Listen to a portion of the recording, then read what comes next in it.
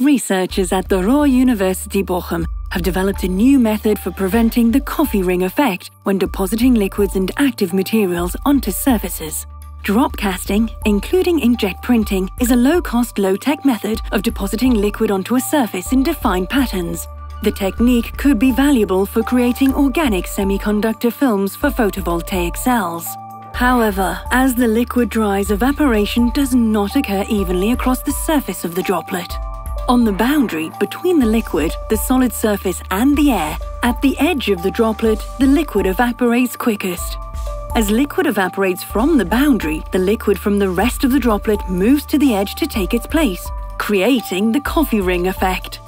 The coffee ring effect can hamper the performance of technology which uses the drop casting method. But a pioneering new technique involving gelation of the liquid as it is deposited on the material will evade this effect. This technique involves drop casting monodispersed materials onto the surface so that they form a thin film of uniform thickness. The uniform thickness ensures that whatever is printed on the material will have greatest catalytic or photoactive performance.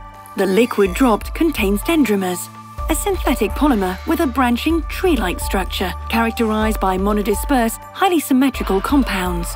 The structure of the dendrimers enables covalent cross-linking. As the dendrimers link together, they begin to form a gel. Gelation takes place inside the droplet once it has been exposed to air. The liquid evaporates once the gelation has taken place.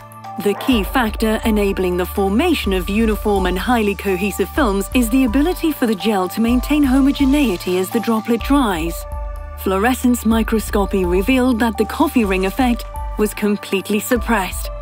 To read the article in full, visit Chemical Science Journal. Chemical Science is the flagship journal of the Royal Society of Chemistry. Check out our full portfolio.